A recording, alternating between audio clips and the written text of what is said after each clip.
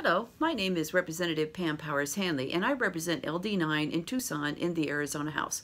Well, today is May 19, and the House is back in session. We're going to have committees this week and also some votes, even though the coronavirus is knocking at our door.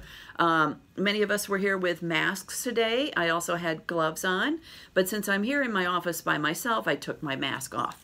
So at the beginning of the festivities today, the Democrats tried to do a sine die motion. And so this would have ended the session and allowed us to go directly into a special session to focus on COVID-19.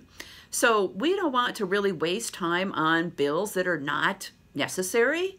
But what did we do today? We wasted time on bills that weren't necessary. So I thought I'd tell you about a few because many of these went through Regulatory Affairs, which is the committee where I'm the ranking member. So first of all, we had SB 1041. This is model legislation that defines travel insurance. I'd say not an emergency, right? We also had SB 1091, and this is if somebody gives up their insurance license, they can reapply and they don't have to take the test. Again, not an emergency. We also had SB 1557. Now, this is one that I voted no on in committee and no again today on the floor of the House. This one sets a standard of best interest of the client for people who are selling you annuities, right? This was going pretty good in committee until a member of the public stood up and said, this is not good enough. What they should have is fiduciary responsibility.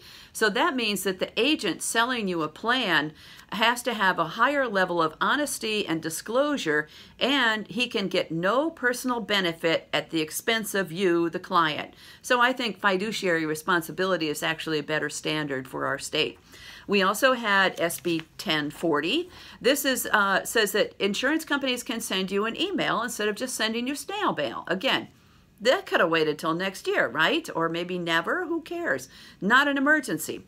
There was also SB 1062, and this says that insurance companies can reimburse employers if employers decide to offer a life insurance to their employees, and the insurance companies will even give them the software. Well, it doesn't sound horrible, but why are we doing this? Basically, this is an incentive for employers to offer life insurance. Again, not an emergency.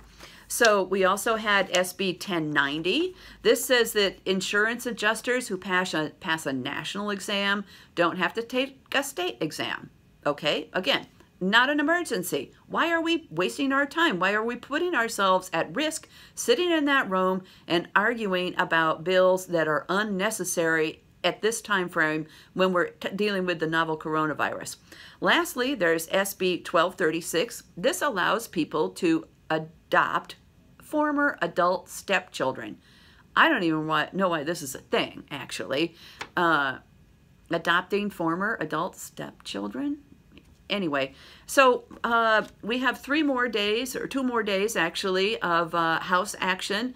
We'll see what happens. The Republicans are hot to pass their business liability bill because they don't want business to take responsibility if they open too soon. We'll see. That's going to have some debate. Anyway, it was fun to be back. There was some rousing debate, and stay safe out there.